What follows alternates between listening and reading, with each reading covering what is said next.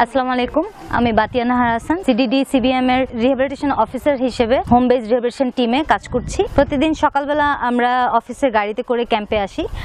আমাদের office time schedule হচ্ছে 9টা থেকে 4:30 পর্যন্ত। ক্যাম্পে আসার পর ডিজিটাল যে অ্যাটেন্ডেন্স সিস্টেম, সেখানে আমরা আমাদের অ্যাটেন্ডেন্সটা দেই। তারপর আমাদের বরাদ্দকৃত প্রয়োজনীয় জিনিস ক্যাম্প থেকে বের হওয়ার জন্য ফিল্ডে যখন যাই তখন আমরা oral saline, hand gloves, mask, papers আর অন্যান্য জিনিস যেগুলো আমাদের দরকার ওগুলো নিয়ে আমরা বের হয়ে যাই। আমাদের টিমে যারা আছেন আমরা টিমরা একটা নির্দিষ্ট জায়গায় গিয়ে ভাগ হয়ে যাই। অকুপেশনাল থেরাপিস্ট, তার সাথে একজন থেরাপি অ্যাসিস্ট্যান্ট এবং একজন ভলেন্টিয়ার নিয়ে আলাদা হয়ে যান, এবং আমি আমার টিম নিয়ে, আমি আমার ভলেন্টিয়ার এবং থেরাপি অ্যাসিস্ট্যান্ট নিয়ে আমি আলাদা হয়ে যাই। আমাদের টিমের মূলত কাজ হচ্ছে বাড়ি বাড়ি গিয়ে প্রতিবন্ধী ব্যক্তিদের চিকিৎসা সেবা প্রদান করা। আমাদের টিমে মূলত যারা আছেন ফিজিওথেরাপিস্ট এবং অকুপেশনাল থেরাপিস্ট, একজন থেরাপি অ্যাসিস্ট্যান্ট এবং ভলেন্টিয়ার। আমাদের এইচবিএ টিমের সার্ভিসগুলোর মধ্যে হচ্ছে আমরা প্রথমে ক্লায়েন্ট অথবা পেশেন্ট খুঁজে বের করি বাড়ি বাড়ি গিয়ে, তারপর তাদের অ্যাসেসমেন্ট সম্পন্ন করি। অ্যাসেসমেন্ট করার পর তাদের থেরাপিউটিক এক্সারসাইজ প্রদান করি।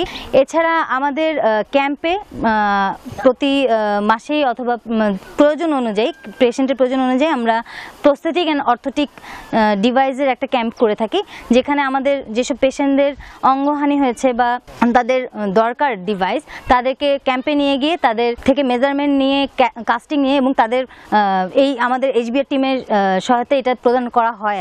আর্টিফিশিয়াল লিম্বগুলো এবং ডিভাইসগুলো দেওয়ার পর আমরা তাদেরকে গেট ট্রেনিং দিয়ে থাকি। দেন তাদের বাসায় চলে যাওয়ার পর তাদেরকে ফলো আপের আওতায় নিয়ে আসি। যাদেরকে ডিভাইস দিয়েছি তাদেরকে ফলো আপের আওতায় রাখি। আমাদের টিমে আছেন অকুপেশনাল থেরাপিস্ট যারা হোম মডিফিকেশন করে তাদের কাজগুলো আরও সহজ করে আসছেন।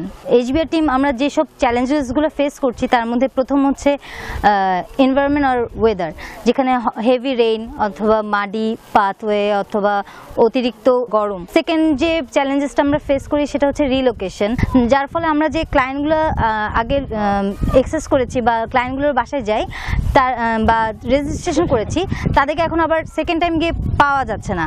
তো এটা আমাদের জন্য একটা চ্যালেঞ্জ যে আবার খুঁজে বের করাটা। তৃতীয় যে চ্যালেঞ্জেস আমরা ফেস করছি সেটা হচ্ছে মানে প্রতিবন্ধী ব্যক্তিদেরকে তাদের পরিবার অ্যাকচুয়ালি বাসায় লুকিয়ে রাখতে চায়। তারা আসলে জানাতে চায় না যে তাদের পরিবারে একজন প্রতিবন্ধী ব্যক্তি আছে। আমাদের আরেকটা চ্যালেঞ্জ আমরা ফেস করি সেটা হচ্ছে সাধারণত রোহিঙ্গাদের একটা আগ্রহ থাকেন ফুড এবং নন ফুড আইটেম যারা প্রদান করে সেই সব সার্ভিসগুলোর উপর। আরেকটা হচ্ছে ডিস্টেন্স। আমরা যে ক্যাম্পের মধ্যে ক্লায়েন্ট বা পেশেন্টদের বাসায় যাচ্ছি, আমাদের ট্রান্সপোর্ট বা আমাদের একমাত্র ব্যবস্থাই হচ্ছে কিন্তু ওয়াকিং। এই পুরো একটা ক্যাম্প কিন্তু অনেক বড় একটা ক্যাম্প, অনেক বড় জায়গা জুড়ে তাদের বাসস্থান। সো পেশেন্টদের বাসায় গিয়ে পায়ে হেঁটে গিয়ে যাওয়াটা বা করাটা আমাদের জন্য একটা চ্যালেঞ্জ। শুধুমাত্র চ্যালেঞ্জেস যে ফেস করি তা কিন্তু না, আমরা অনেক সাফল্যর মুখ দেখেছি। তার মধ্যে প্রথমটা যেটা না বললেই নয় সেটা হচ্ছে রোহিঙ্গারা মায়ানমারে থাকতে এই ধরনের কোনো সার্ভিস কখনো পেয়ে আসেনি। তারা এখানে আসার পর এই সার্ভিসের আওতায় এসেছে। এই ধরনের সার্ভিসটা কি এটা এখন তারা খুব ভালোভাবেই জানে। প্রথমত তারা এটা সম্পর্কে অতটুকু পজিটিভ ভিউ ছিল না। পজিটিভ ভিউতে আনার জন্য আমাদের অনেক কষ্টও করতে হয়েছে। আমরা এইচবিআর টিম যেটা করি, যে সার্ভিস শুধু দেই না, সার্ভিসের আশেপাশে তাদের মধ্যে একটা অ্যাওয়ারনেস ক্রিয়েট করছি। এইচবিআর টিমটি অনেক ওয়েল রিকগনাইজড অন্যান্য অর্গানাইজেশনের মাধ্যমে। আমরা যে সার্ভিস দিচ্ছি শুধুমাত্র পেশেন্টরা স্যাটিসফাইড না, অন্যান্য অর্গানাইজেশনও আমাদের অ্যাক্টিভিটি, আমাদের সার্ভিস প্রদান করা দেখে তাদের ক্লায়েন্ট, তাদের পেশেন্ট আমাদের কাছে রেফার করছে। এটা আমাদের জন্য অনেক বড় সাফল্য।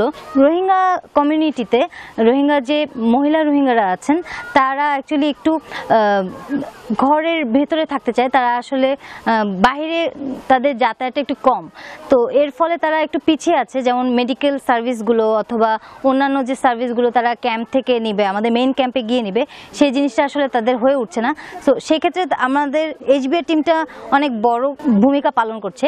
তো তারা মহিলা থেরাপিস্টদের কাছে বা আমাদের কাছে যেটা সহজে বলতে পারছে সেটা একজন পুরুষ বা মেল থেরাপিস্টের কাছে ওভাবে বলতে পারছে না।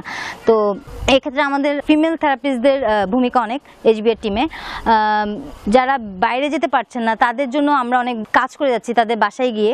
তো তাদের জন্য এটা অনেক উপকার হয় যে যে যারা ক্যাম্পে যেতে পারছে না তারা বাসায় পাচ্ছে। এইচবিএর টিমটা আসলে মূলত আমরা তাদের জন্যই কাজ করছি যারা আসলে ঘর থেকে আমাদের মেইন ক্যাম্পে যেতে পারছে না। কেন যেতে পারছে না? তারা একে তো হচ্ছে তাদের প্রতিবন্ধিতা বিষয়ক একটা কাজ বিষয় আছেই, তাছাড়া আছে রাস্তা, আমাদের উঁচু নিচু রাস্তা, অনেক পাহাড়, তাদের বাসাগুলো অনেক পাহাড়ের উপরে থাকে, কিছু কিছু বাসা আছে যেগুলো অনেক দূরে অথবা রাস্তার জটিলতার কারণে বা প্রতিবন্ধিতার কারণে তারা যেতে পারছে না। তাদের জন্য আমরা মেইনলি এইচবিআর টিম কাজ করে যাচ্ছি। এইচবিআর টিমে আমাদের মূল স্লোগান হচ্ছে রিচিং দ্য আনরিচ, অর্থাৎ রোহিঙ্গা কমিউনিটিতে যেসব প্রতিবন্ধী ব্যক্তিরা আমাদের মেইন ক্যাম্পে গিয়ে সার্ভিসগুলো নিতে পারছে না, তাদের ঘরের দোরগোড়ায় তাদের সার্ভিসগুলো পৌঁছে দেওয়া হচ্ছে আমাদের মূল লক্ষ্য।